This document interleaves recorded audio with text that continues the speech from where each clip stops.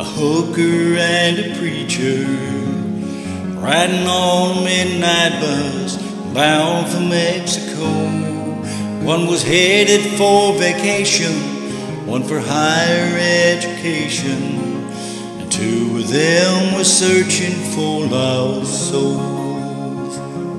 And that driver never ever saw the stop sign, and 18-wheelers can't stop on a dime. Well, there are 3 wooden crosses on the right side of the highway.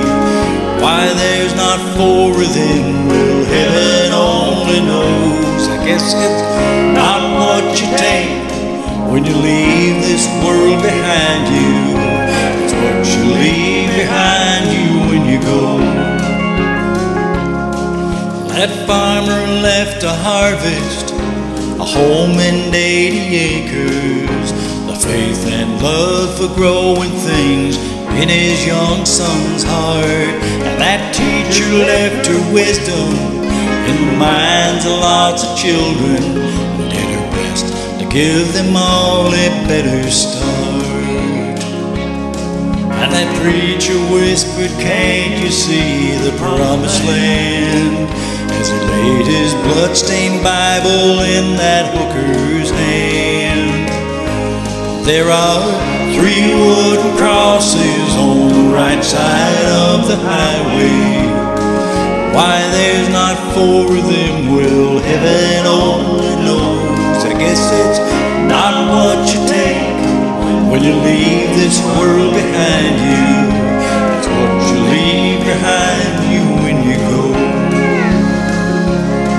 That's a story that our preacher told last Sunday, as he held that bloodstained Bible up for all of us to see. He said, bless the farmer and the teacher and that preacher who gave this Bible to my mama, who read it to me. There are 3 wooden crosses on the right side of the highway.